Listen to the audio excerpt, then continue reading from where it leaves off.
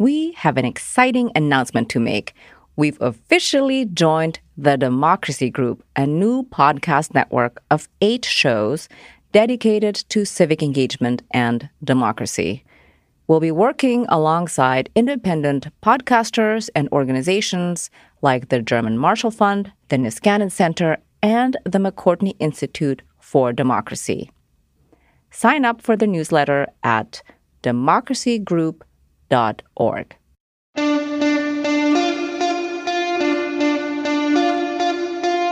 Welcome to Future Hindsight. I'm your host, Mila Atmos. Each week, I speak with citizen changemakers who spark civic engagement in our society.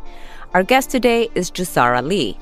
She's a clothing designer who evolved over the last 18 years from selling her signature label at fancy department stores to now focusing on hand-tailored, locally produced, custom-made clothes.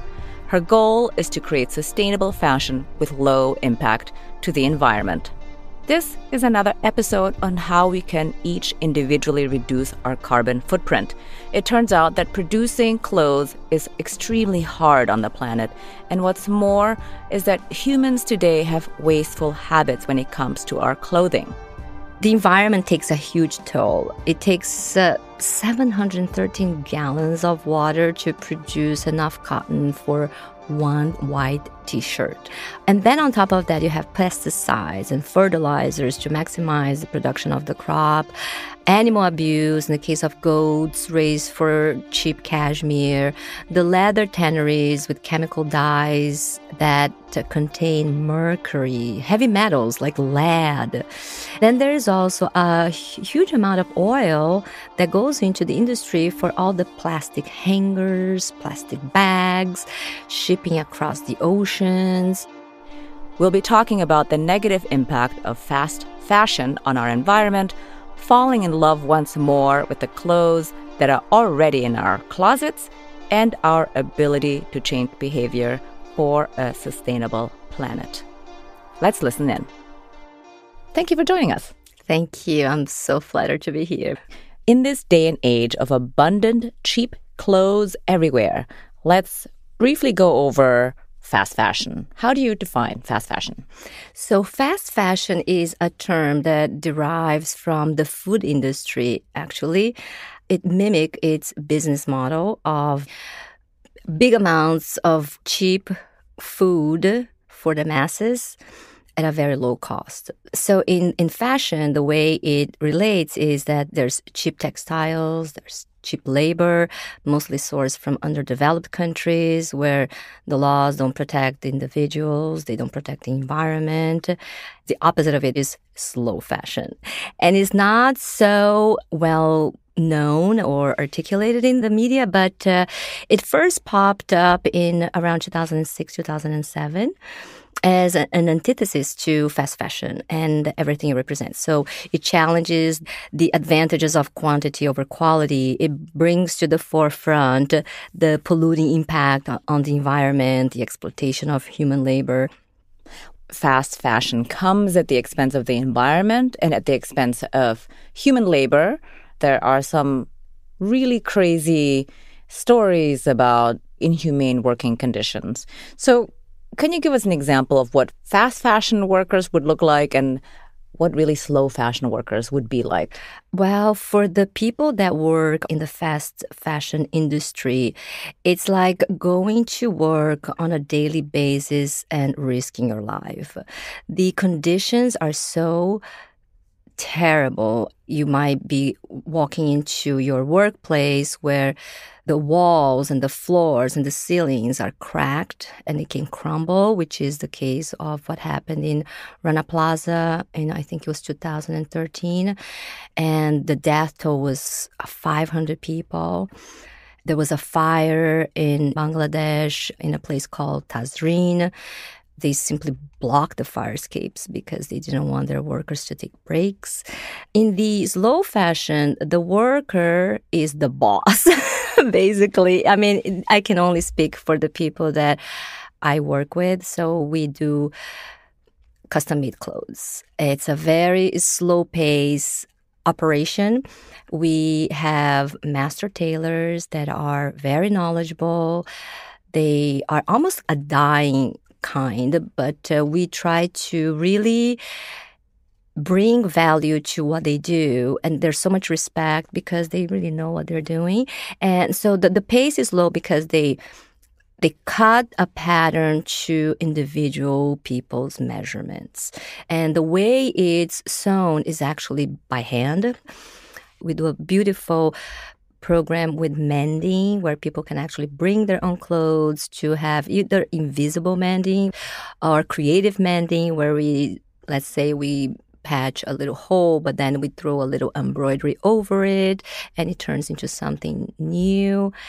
It's quite exciting to be in that segment of fashion where you have these beautiful relationships with the workers and there's a lot of respect and consideration for what they do and vice versa. Since you talked about mending and in contrast, of course, to fast fashion, which on average, apparently, according to some studies, are worn 7 times before they are discarded, literally thrown away, and then they are sitting in a landfill. And what you do is something called upcycling. Talk about upcycling and mending and the other initiatives that you have. Yeah, it's a project that we started after I read that the average American doesn't wear 80% of what's in their closet. So I thought, wow, after all the huge toll on the environment, on the people, on animals, the plundering of natural resources. I mean, there's so much that goes into making clothes, whether it's fast fashion, slow fashion, any kind of fashion, right? And then people don't wear 82% of these clothes. I thought, you know what? I'm sure people wouldn't mind to have something done to these extra clothes that are just sitting idly in their closets.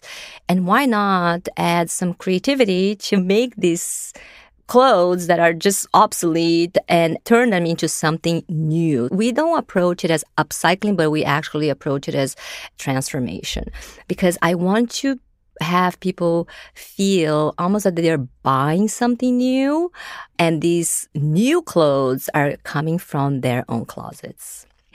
I also wanted to celebrate people that can do things by hand. So we do hand painting, hand crochet.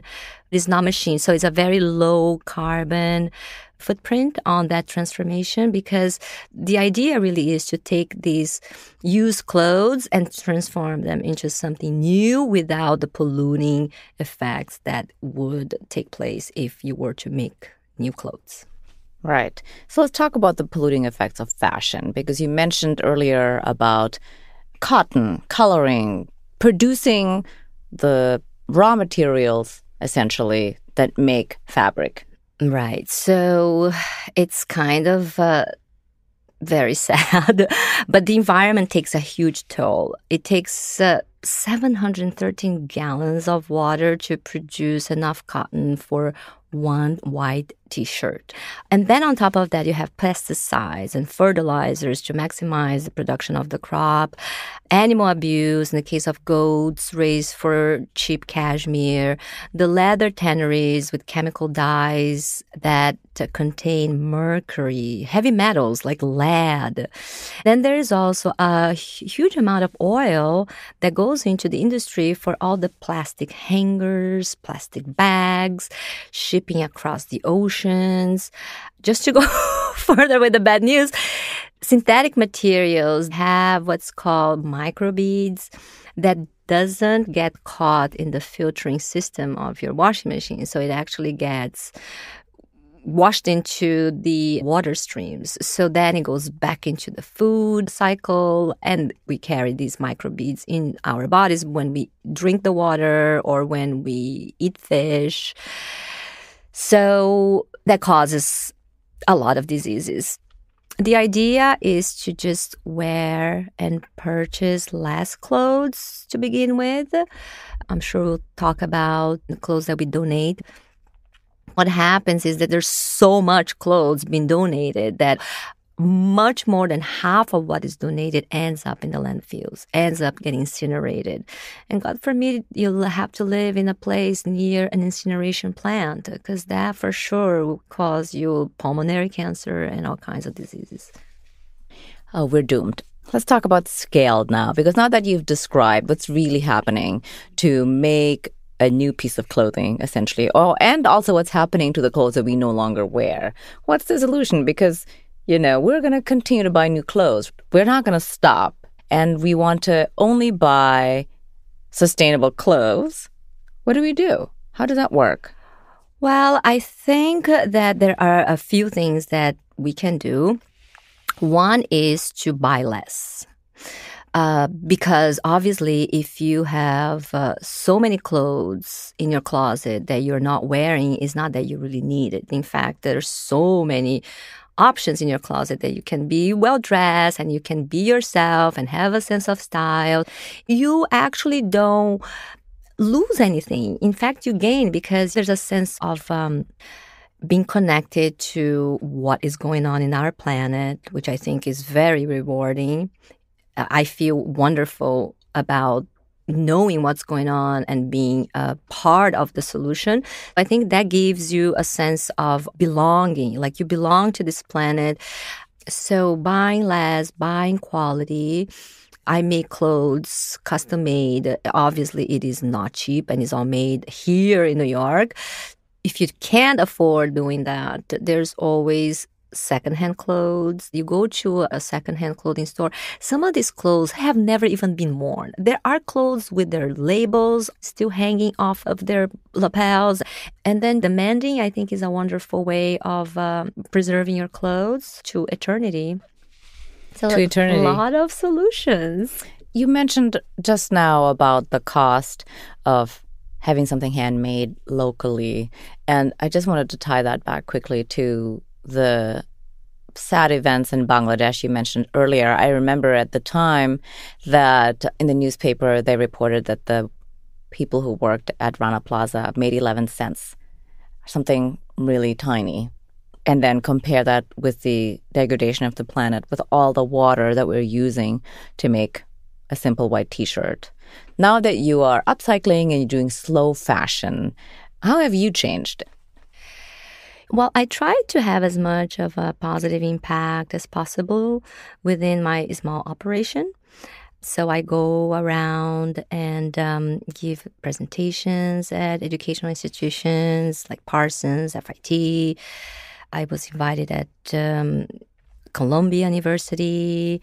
I think you can grow without growing exponentially, which is the usual business model. The fact that I am a small-scale company has the limitations of reaching out to less people because we just don't have that size and visibility. When it comes to bringing sustainability to the business area, it's a little bit more challenging because you need to make a buck. You need to pay rent and taxes and employees and whatnot. It makes no sense to just implement these measures in my personal life and not at work. So I just ban plastic. We don't have an Amazon account. We buy things in shops. We are so thrifty about paper, and we produce very little garbage because we don't ship things. We don't get things shipped. All the fabric leftovers are turned back into textile. We can do embroideries with them. We cut the little leftovers from the custom orders in strips. All the shopping bags that are nice were made outside of the country, and they had huge minimums. So I decided that we start making our own shopping bags. So we make the handles out of these little fabric strips. And then there is this lovely artisan in Brooklyn. It's a company called Weaving Hands. And I gave her all these fabric leftovers, and she's able to weave them on a hand loom and turn them into textiles. So then we go ahead and we make clothes with these panels of hand-woven strips of fabrics. We just have to always step up on the creativity level, like creativity here in this kind of situation, in the workplace, where we want to be sustainable about all the little garbage that you produce. So what is sustainable fashion that is sustainable? Because you mentioned you have to still pay people, you have to pay taxes. How do you do that? Because if you're not really selling new things, right, then how does it work? So basically, no matter what, you're going to produce some pollution just inherent in our existence, right? I think that the real definition of sustainable fashion is small scale. If you do everything on a big scale, you are going to extract a lot. You are going to produce a lot of garbage, and you're going to utilize a lot of fossil fuel, even if you try to make it sustainable. If I just keep things in a very small scale where you just take and you just use what you need, then it's ultimately the most sustainable way to practice your profession. There's this beautiful quote from Gandhi where he says that the world has enough for everyone's need, but not for everyone's greed. And that's basically what I believe. You just take as little as you can, use just as much as you need, and then there's going to be plenty, because we are living in an overpopulated world. We need to be very efficient about our natural resources and distribution of food. We need to be extremely smart about those things because of the sheer number of people that live in this world. Well, you made a very compelling argument for the planet and also the people who work. And what about our society at large? What do we gain as a society when we use our resources better? Really, the big conundrum is how to mobilize the masses to practice a sustainable way of living, because that would actually make a huge impact. The corporations are out there to make money. If we boycott, simply don't buy things that you don't believe is for the common good and is just benefiting certain shareholders. If you actually take action with what you buy, there could be a monumental change. Sometimes people say, oh, Jussara, you're so naive. Look at all this plastic, and here you are going out of your way to save this little bit of plastic. And I say, well, yes, but if I think that way, then there's really no solution and no hope. And I know that my little tiny actions on the vibe and the energy that it emanates from it actually can produce a lot more results. That's what I think could be the solution. It's a movement that starts from the bottom up, which is usually not the case, actually. We were here hoping that the government and the corporations will change their way of conducting business. But it's not going to happen if we, on the mass level, don't put the pressure. So if you care, you have to express it. You have to show with your dollars, with your actions, that you don't believe in what they're doing. Then I think they will go back and say, oh, they're not buying this, and then they will change, hopefully. So what's a good example where consumer demands are met and a company changes behavior? Well, for example, in the fashion industry, H&M, the huge fast fashion company, last year they were sitting on $4.3 billion worth of merchandise that was unsold. It sounds like a lot, and it is. It just gives you an idea of the scale of their production. They were very worried because consumer behavior has changed. The rabbit is out of the hat. Now everybody talks about things in terms of the pollution and all these hidden costs that are not monetized in the actual cost of the clothes. H&M sitting on $4.3 billion worth of merchandise is a great example of consumers making different choices, sending them a message. And what happened is they started a place in the stores where you can drop clothes that you don't wear anymore with the promise that they will recycle it. I am very suspicious about all these promises, but it definitely shows that they are getting the message and then they're trying to do something to get those clients back in their doors. So what is one concrete thing I can do as an everyday person to support sustainable fashion? Aside from not buying any more clothes. Because that's the number one thing. Now I have to really go, shopping in my closet. Right. So I'd say go and look at the clothes that you don't wear and give them a second chance. Sometimes you don't wear and you don't know why. People come to me and they bring up a couple of pieces of clothes and they're like, I just don't know why. Then we start talking about it and then we realize why. Sometimes it's something like 2 inches on the length. That's either too short or too long.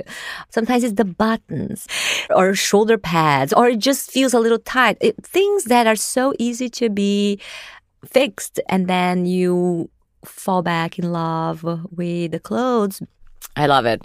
Rescue your fashion. Fall back in love with your old clothes. Why are you passionate about this? I think it's because I'm a clothing designer. I've been a clothing designer since I was 6 when I discovered that the power of clothing with my dolls. And I remember like all these girls, they wanted to be my friends because I just made all these really cool clothes for my dolls. So I was like, oh my God, this is so powerful. Now I feel like, oh, okay, we have all this completely different scenario of clothes, the pollution that it creates, the fact that people don't wear a lot of these clothes that they buy. There was a period that I just really was questioning, if people don't need these clothes, why am I here cracking my brains to make more clothes if there's no need for it? So that made me a little bit unenthusiastic about my career, my profession. I sort of had to figure out a way to rescue that passion. I said, well, this is a problem, so how can we solve it? And then you start practicing, this and that way of solving these problems, and then you become passionate about it again. That's great. So looking into the future, what makes you hopeful? What makes me hopeful, I think it's actually people. Young people, middle-aged people, old people, all kinds of creeds and religions. We talked a little bit about the power of critical mass. Older people have the benefit of not working, like they're retired, they're knowledgeable, so they can do something for the common good. Young people, because really their future is at stake, so they have that need to participate in the solutions. And all of us in the middle, because I feel a little guilty about things that I did when I didn't know the repercussions of my actions. And so I feel like I want to try to fix that. So what really makes me hopeful is that people across the board in all different generations will and are getting on board and are participating on changing the world to be better. Because it's only that way that the big guys are going to change their behavior. Perfect. Thank you very much. Thank you for being on Future Hindsight. Thank you, Mila. I keep thinking about Gandhi's words that she quoted, "The world has enough for everyone's need, but not enough for everyone's greed." And maybe it's not so much that we're greedy, but just that fast fashion is so easily attainable. And because it's so cheap, we don't assign any value or significance when in fact the total opposite is true. It's extremely costly on our resources to produce at this scale. I can't get my head around the fact that 713 gallons of water are required to produce one t-shirt. And what's most depressing is that there's so much used clothing that there's not even a market for it among the needy. Goodwill is already overwhelmed with our used clothing, that much of it gets burned, creating even more pollution. One of the most interesting things that Jussara touched on was the idea of scale. No matter what you're doing, the more you scale up, obviously, the worse it becomes for the environment. And we should really think about this as consumers. We have to ask ourselves, can I get this product from a local manufacturer? Or do I have to buy it from a mega manufacturer? And if the latter is the case, think again if you really do need it. Next week, our guest is Jerry Taylor. He's the president of the Niskanen Center, which he founded in 2014. He's working on winning the war of ideas among conservative policymakers in order to pass climate legislation. We'll be talking about the psychology of climate denial, the political realities behind policymaking, and a carbon tax. This is a global collective problem that requires a collective global solution. And all of the mindfulness that one person may apply in their lives to reduce their carbon footprint is collectively not going to do very much. As long as the energy infrastructure looks like it does, you could economize all you like on how much energy you use, but if that energy is coming from fossil fuels, it is not going to address this problem in the meaningful sort of way that we need to address it through public policy. Until next time, stay engaged. I'm Mila Atmos. Thank you for listening to Future Hindsight. The executive producer and host of this program is Mila Atmos. The audio producer and music composer is Peter Fedak. The associate producer is Miriam Zumbul. Additional production by Brooke Sayan. Listen to us online at futurehindsight.com or your favorite streaming service. That's all for this week on Future Hindsight. We hope you've enjoyed the show. If you haven't already, please consider subscribing to Future Hindsight. And consider sharing us on your social media or with your friends. Word of mouth is the best kind of endorsement we can get, and it helps us produce more great content in the future. Also, if you have the time to rate or review our show on whatever podcast app you use, we greatly appreciate it.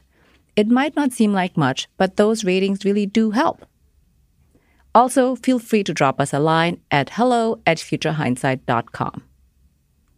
We'd love to hear from you. We'll be back next Friday with a new show, and we hope you'll be there too.